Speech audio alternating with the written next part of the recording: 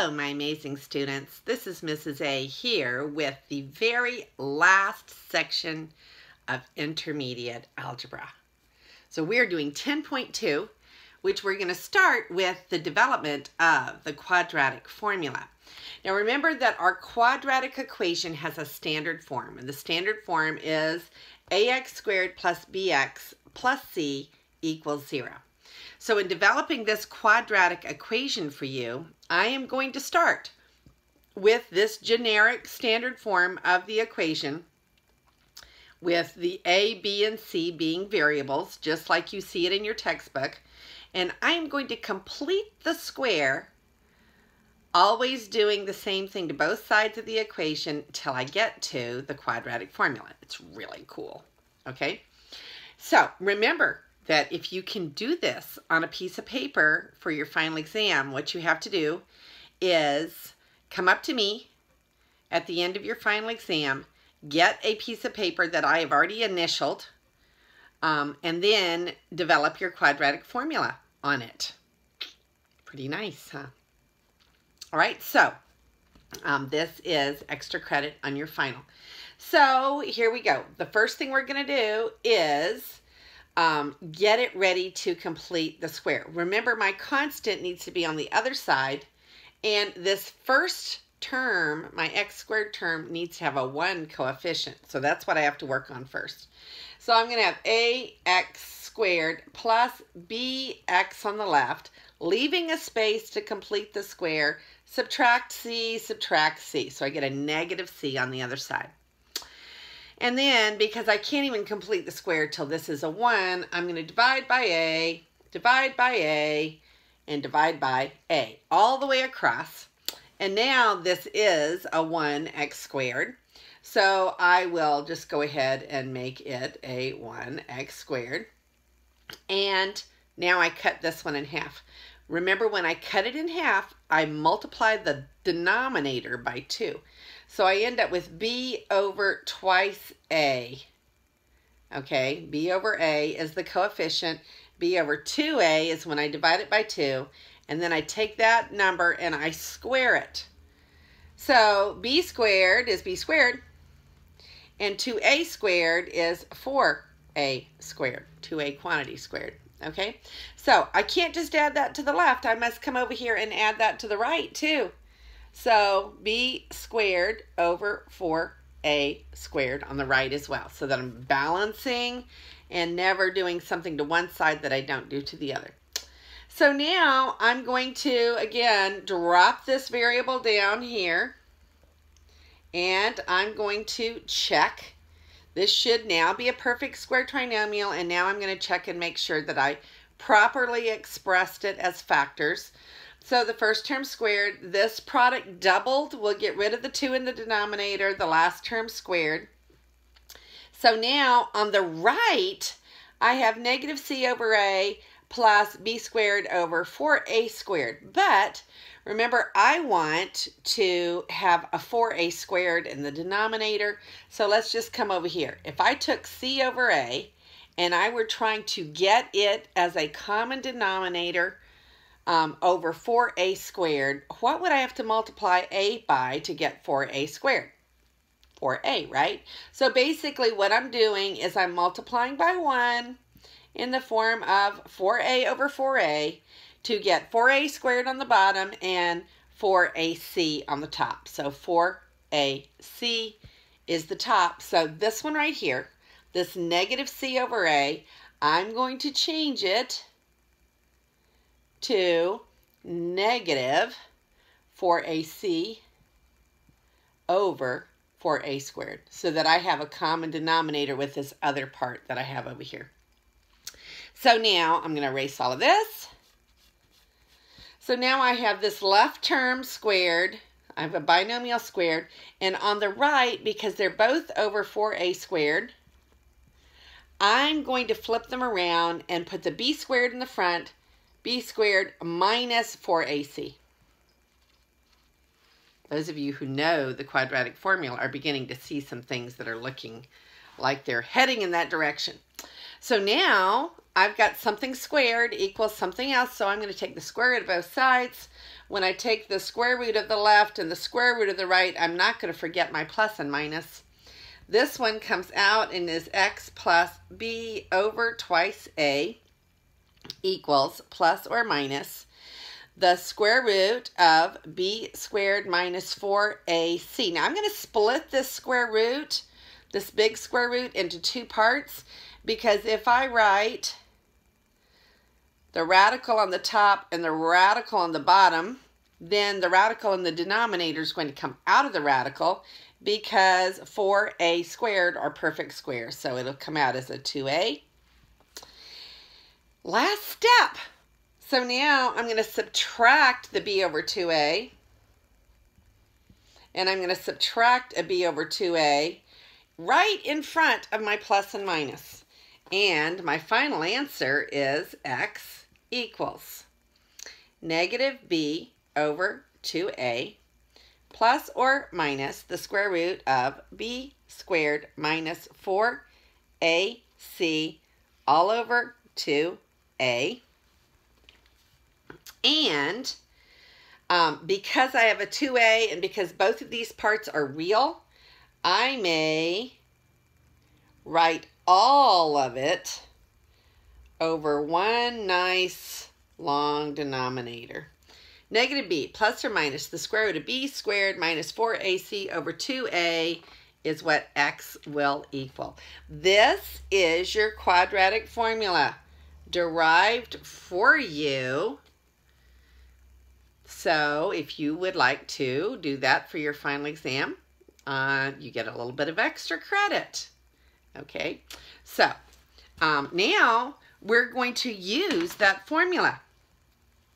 So remember that that was x, but it's going to work for any of our variables. So g is equal to negative b over plus or minus the square root of b squared minus 4ac all over twice a. Now, when I look at this is in standard form. A variable squared plus b variable plus c equals 0. So a is 4, b is negative 2, and c is negative 7. So these are the numbers that I will plug in to this formula. That's all the quadratic formula is. It's a plug-in. Okay, so g is negative b. So since b was negative 2, negative and negative 2 will be a positive 2. Plus or minus the square root of b squared, which will be 4. Minus 4 times a was 4. C was negative 7. All over twice a, and a was 4, so twice a. So now we wind up with g is equal to 2 plus or minus. Now, this whole back side here is 3 products, 3 things multiplied together. A negative times a negative is going to be a positive. And I have a 16 times a 7, which is going to be 42, 112. So I wind up with 4 plus a 112. So I'm going to have square root of 116, all divided by 8. So I have an 8 in the denominator. That doesn't look like an 8, but that's an 8.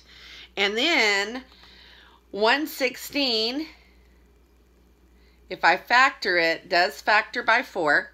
Okay, so that's going to be 29, I believe. Let's see, 9 times 4 is 636. Yeah, so divides by 4 with 29 left over. 29 is prime. So my answer is going to be 2 plus or minus. Now the 4 square root of 29 is going to be in the radical, right? So square root of 4, square root of 29. The square root of 4 becomes the 2. Square root of 29 divided by the 8. And so these are all out of the radical, so a 2 and a 2 and an 8 can simplify. So my final answer should be 1 plus or minus the square root of 29 over 4. So let me write that down. G equals 1 plus or minus the square root of 29 over 4. And I'm going to check that answer right now and make sure that we got it right. While you're looking at, yep, that is right. 1 plus or minus the square root of 29 over 4 winds up being the correct answer for that one. Okay, so now we move to the second one, which is y squared is equal to 6y minus 25. And this one is not in ABC form yet. So y squared minus 6y plus 25 equals 0. It's important for us to get it in ax squared plus bx plus c form first. So now you can see that our a is 1, our b is negative 6, and our c is 25. Okay, so now when we write down y equals negative b plus or minus the square root of b squared minus 4ac all over twice a, and I start to plug in. So negative b is going to be a negative 6, so that's going to be a positive 6. Plus or minus b squared is going to be a 36 right here. And then the 4 times the a, and the a is 1.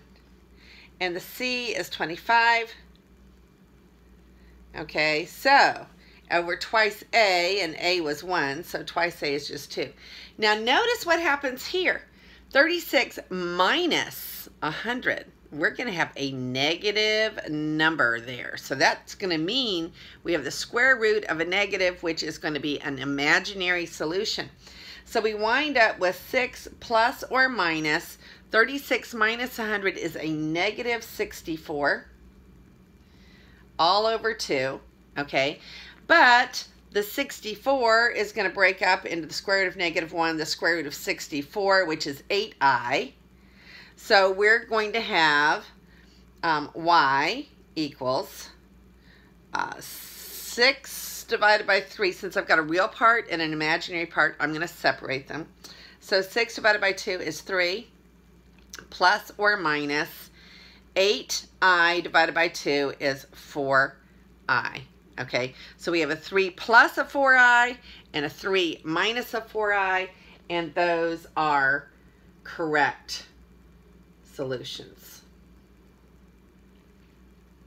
Okay, we have one more problem to go before we go into the discriminant. So this one, it's going to take a little bit more work because it is not in the right form. So we're going to FOIL this, and we're going to get 4d squared. First, outside is negative 6d. Inside is 10d. Last is negative 15. Okay, and now this 2d plus 1, I'm going to move to the other side. So minus 2d minus 1 equals 0. Okay, so I'm getting a 0 on one side. So let's clean all this mess up. So we get a 4d squared plus 4d. 10d and a minus 6d is a 4d minus the 15 and the 1 is a minus 16. And let's go ahead and take that minus 2d out of here. So that's going to be a plus 2d equals 0. So now, can I divide everything by 2?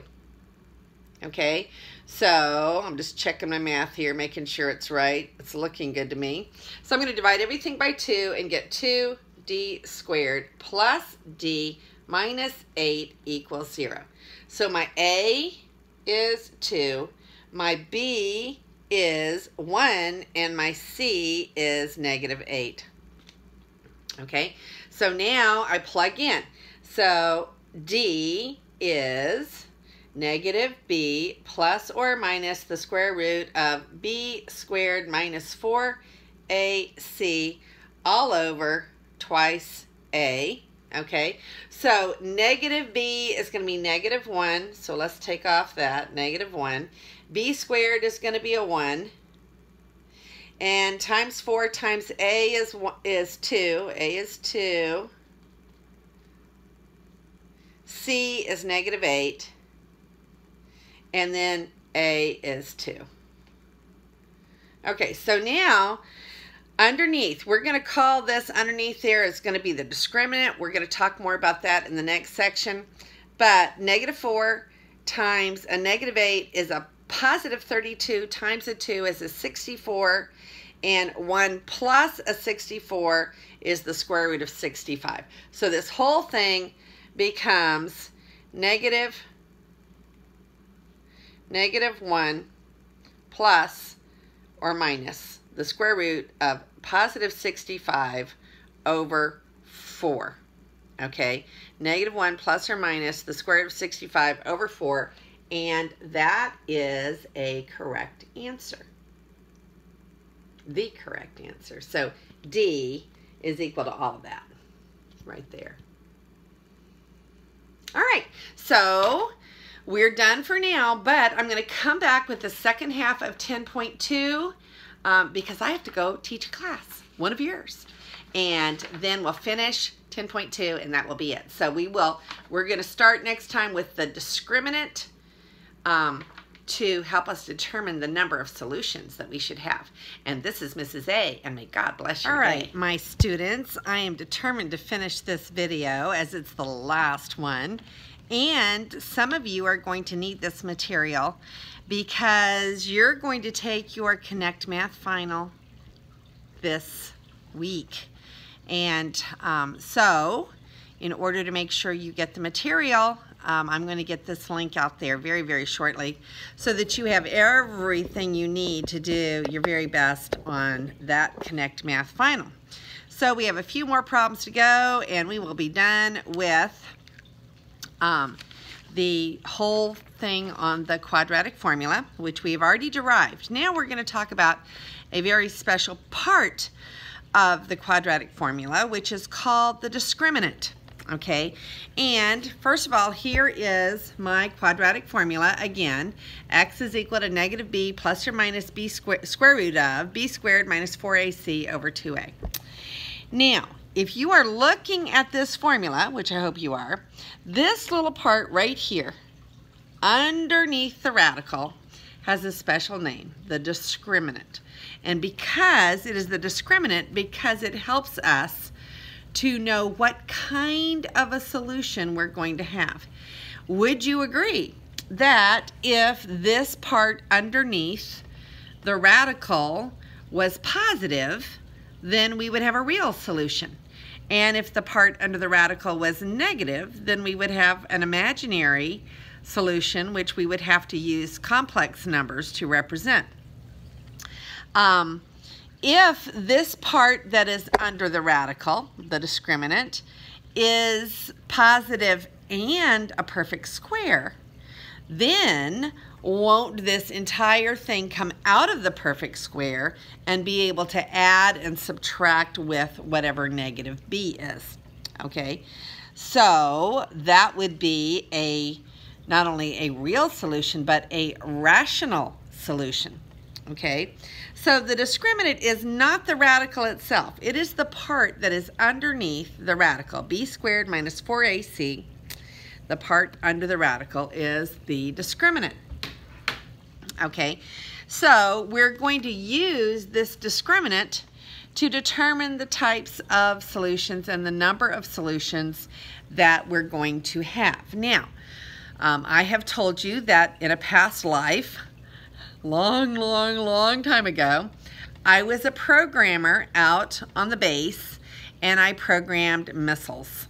Okay, so if I had a missile that was going up and coming down at a certain spot, wouldn't I want a very definite real solution for the spot where it's going to hit the ground? In other words, missile ballistics is no place for imaginary solutions at all. Okay, we want real definite solutions for missile ballistics. However, if we were dealing with electricity, heat mechanics, wave mechanics, anything to do with energy, we might expect some imaginary numbers in our solutions. And they're perfectly good solutions for energy type situations. So those would be expected and correct for those types of situations. So if I was a missile programmer, I would want to make sure that I wasn't coming up with imaginary or complex solutions. Okay, so I could check my discriminant, which is b squared minus 4ac, the part that is underneath the radical.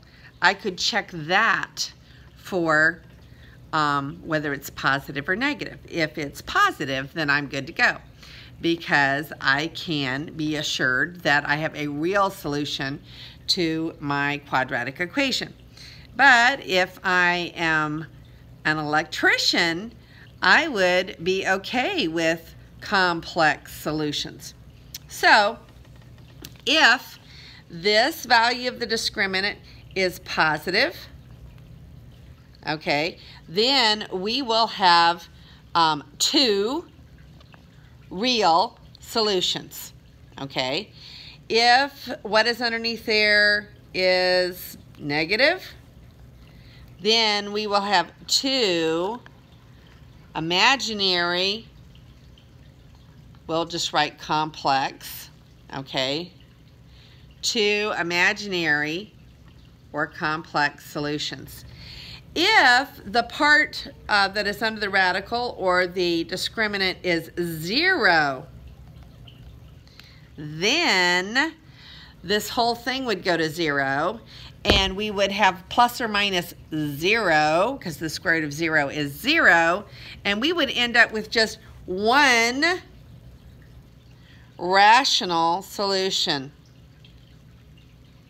One rational. Now, of course, if it's rational, it's also real. Okay? And if we had positive and a perfect square underneath the radical, then we would have two real but also rational, because it would come out of the radical. So if we had a perfect, it would be irrational. If we had just a positive, it would be real, and we would have two of them. The only time we have one solution is when we have a 0 as our discriminant. Okay, so looking at the discriminant is a very important tool for us knowing what kinds of solutions we will be coming up with. So here we have an equation, and we're going to evaluate the discriminant of this equation. We're not going to solve the equation. We're just trying to find out what types of solutions it would have. Is it going to have real solutions, imaginary solutions, what? So we're looking at b squared minus 4ac, okay? And our b is 3, okay? So b squared would be 9. I got to get a new marker here. 9 minus 4 times a, which is 1, times c, which is negative 9. All right, so now notice that I've got negative 4 times a negative 9, which is going to be a positive 36, and 36 plus 9 is 45. So I have a 45 discriminant, which is positive, but not a perfect square. So I will have two real irrational solutions. Okay, they're not going to be rational because it needs to be a perfect square to do that. So they're going to be two irrational solutions. Two irrational. Okay, and I'm going to get another marker. All right, so there's another look at that board. Okay, we had two irrational solutions, and I've got another marker to make it a little bit easier to see. And now we're going to do another problem. We're going to find the discriminant of this equation, and it is not yet into its ax squared plus bx plus c form. So we're going to turn this around, and we need our c squared, and then our c, and then our constant. So 11c squared minus 9c, because I'm moving it from the right to the left, plus 6.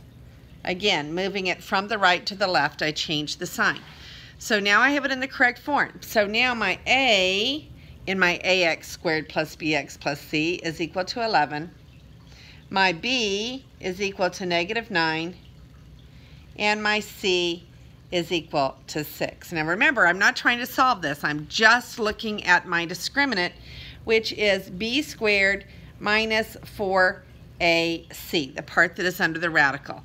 So b squared would be 81 minus 4 times a is 11 and c is 6. Okay, so I wind up with 44 times 6, and 44, I'm trying to get that shine out of here. 44 times 6 is 24, and 24, 25 to 6, 264. So we have 81 minus 264, which is going to be, let me just do 264 minus 81 because that's easier.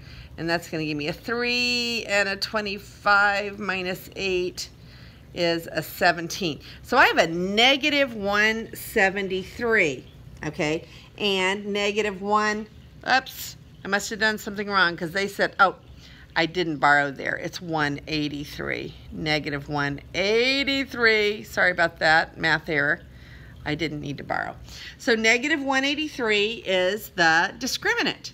Since negative 183 is the discriminant, we're going to have a complex number solution, okay? Complex number solution.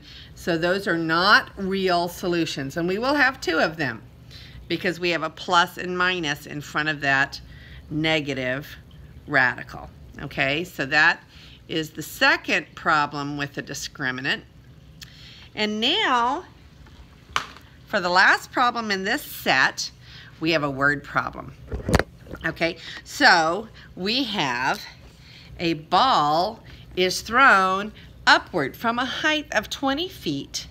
The height h of the ball in feet, t seconds after the ball is released, is given by h is 16t squared plus 4t plus 20. So I'm going to write that equation a little bit bigger over here. H is 16t squared plus 4t plus 20. So they're not making us come up with the equation. They're giving us the equation, and they're saying height is the height of the ball, and t is the number of seconds after the ball is released.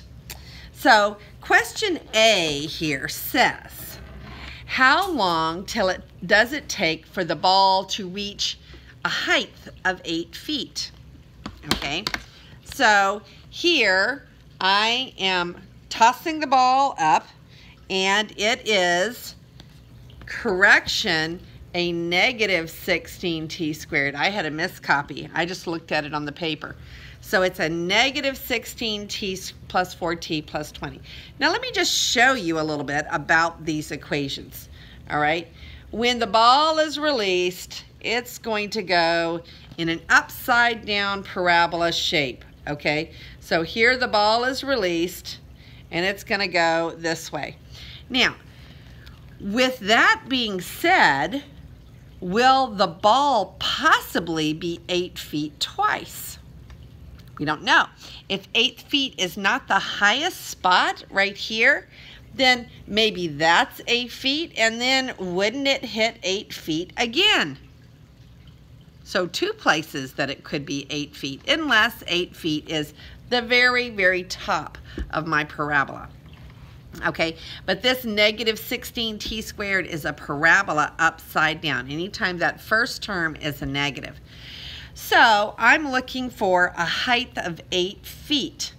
So I'm going to put h is 8. Okay, h is 8, and I'm going to solve this parabola. Okay, so first of all, I need to get, since it's quadratic, I need everything on one side with a 0 on the other. So I'm just going to subtract the 8 and subtract the 8, and I'm going to get, let me erase my little parabola here. I'm going to get 16t squared plus 4t plus 12 equals 0. Okay, so I have it set equal to 0, and the first thing I would do is I'm going to divide everything by 4, because remember, I can divide both sides of any equation by a non-zero number. So if I divide everything by 4, I'm going to get 4t squared plus t plus 3 equals 0. Okay, so then I look and I said, does this factor? Well, it probably doesn't, because it is in my quadratic formula. Okay, and if I look at it, let's just see. I just realized I forgot to bring down my negative sign again, and since I have a negative sign on the front, I'm going to go ahead and multiply both sides by a -1, because I never like to try to factor something when I have a negative on the front. So let's just multiply everything by -1. 4t squared minus t minus 3 equals 0. Now this thing might actually factor. Let's see. So when I factor it, let's see, if I put a 4 and a 4t and a t and a 3 and a 1 and a negative and a plus, do I get, when I FOIL it, do I get back to here? Let's do it. 4t squared, 3t minus 4t is a -t minus a 3, so it does factor. Okay, so now I set each factor equal to 0, and I end up, when I set that equal to 0, 4t plus 3 equals 0, I get t is a -3/4. Okay, and t is a -3/4, is going backwards in time.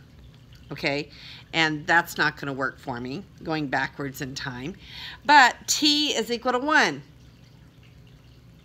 is the correct solution. Okay, t is equal to 1 is the correct solution. So this thing is going to hit 8 feet one time at t is equal to 1. We only have one real solution to that one. And then we have a part B to this problem. And the part B to the problem says, how long does it take for the ball to hit the ground? Okay, well, remember my formula is h is -16 t squared plus 4t plus 20 equals h. Okay, now if it hits the ground, that's ground 0. So we're going to put a 0 here for h and find out how long till it hits the ground. Now again, it's quadratic. It's going to hit the ground. It's going to have two solutions, but only one is going to be workable for us. Okay, so we're going to, again, since I have a negative and I have a 4 in each thing, I'm going to divide by a -4 and put my 0 on the other side. So when I divide this by a -4, I get a 4t squared. I divide this by a -4, I get a -t. Divide this by a -4, we get a -5 equals 0. Okay, so because I have opposite signs and I have a -t, I'm going to get a 4t and a t.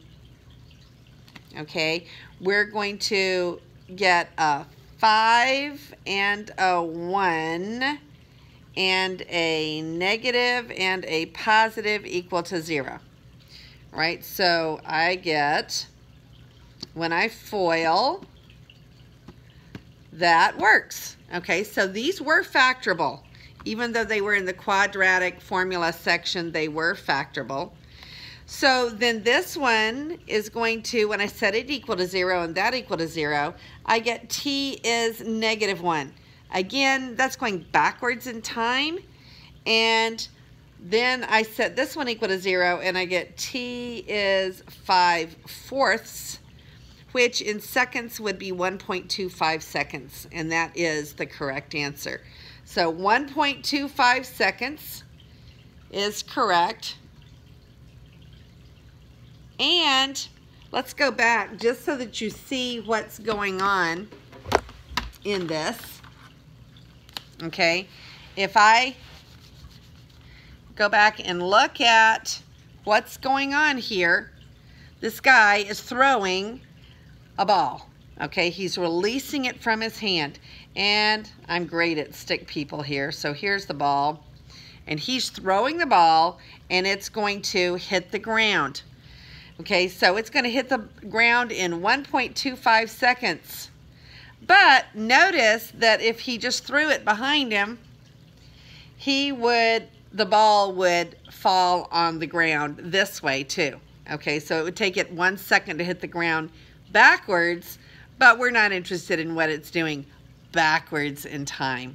Okay, so that's why there's two solutions though, because the parabola that is used to model the equation would hit the ground on the other side of the guy who's throwing the ball as well. Okay, so that's just a cool little application problem. In that one, we did not have to use the quadratic formula to do those, but we could have found that there were real solutions for that one. That is the end of our quadratic formula and the end of all of our videos that we will need to do for intermediate algebra. And I hope you will look me up again, because I'm trying to put college algebra out here online next. So even if you don't have me for your teacher, you might be able to find some really cool, helpful videos for college algebra in the future. So this is Mrs. A, and may God bless your day.